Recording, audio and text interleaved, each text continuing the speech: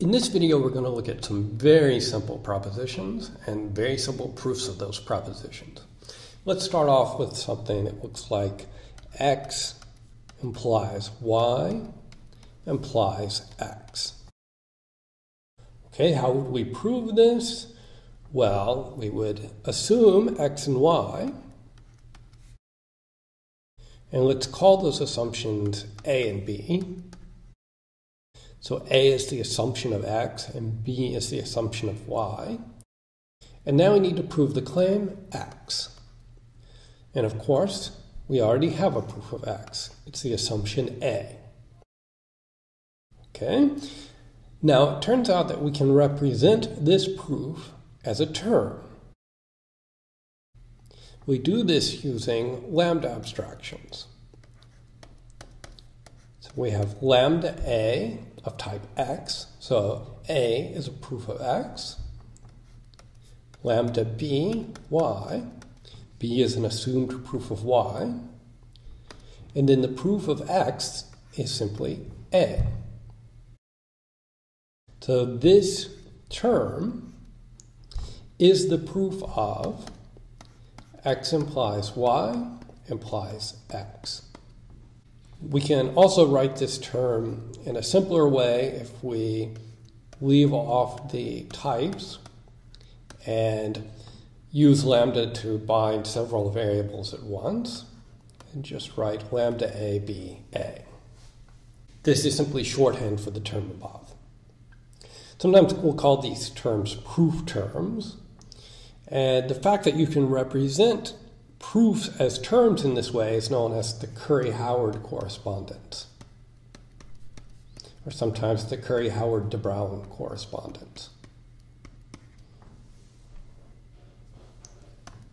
So proofs are terms.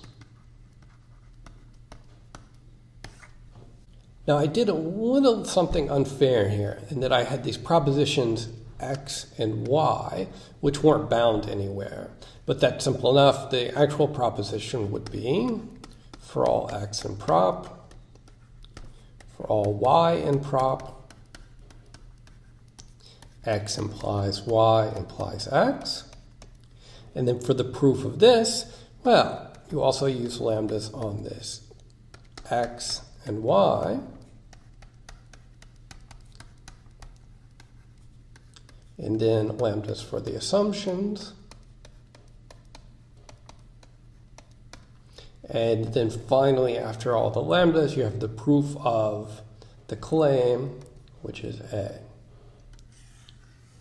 So this is the proof of this proposition. Or I could say, this is the proof term for this proposition. Or this is a term which has this proposition as its type. Those are all ways of saying the same thing. Now let's move on to another example. Suppose we have propositions x, y, and z. We want to prove that x implies y implies z implies x implies z. We don't really need these last parentheses, but let's include them here for clarity. Now, how can we prove this? We can start by assuming A, x implies y, and B, y implies z. Now, the claim we need to show would be x implies z, but we can go one step further and assume C, x. And now the claim we need to prove is z. So, how can we prove z? Well, you can think about it in two ways. One is to think we can apply this assumption B to reduce our claim to being y. And then we could apply this assumption A to reduce the claim to being x. And then we have a proof of x. You can also think of it in terms of the proof term you want to build. This A is of type x implies y. So that means A is a function from x to y.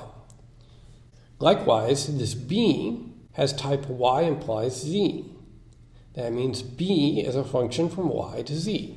So, if we need something of type z, we can get it by applying B to something of type y. So B applied to something of type y gives you something of type z. So now we just need to find something of type y. A gives you something of type y if you apply it to something of type x. Well, we have something of type x, namely C. So we went through the same process both times. The first time we reduced the claim from proving z to proving y and finally to proving x. And the second time we built a proof term by deciding which function to apply and deciding which arguments to apply the function to. So now if we want a proof term for this entire implication here, it would be lambda a, lambda b, lambda c, b, a, c. And as before, we can start off by writing for all x, y, z, and prop. And then the proof term would be lambda x, y, z, all of type prop, and lambda a, lambda b, lambda c, and then BAC. So this would be the real proof term, the proof term for this proposition. Now let's do one more. Let's assume again we have propositions x, y, and z, and what we want to prove is that x implies y implies z, implies x implies y, implies x implies z. We'll start off by assuming an assumption A of type x implies y implies z, and B of type x implies y, and C of type x, and the claim we need to prove is z. So the way to get z is by applying A. That would mean we have two sub-goals. One is x and one is y. And the way to prove x is obvious. We have it here with C. And how do we prove y?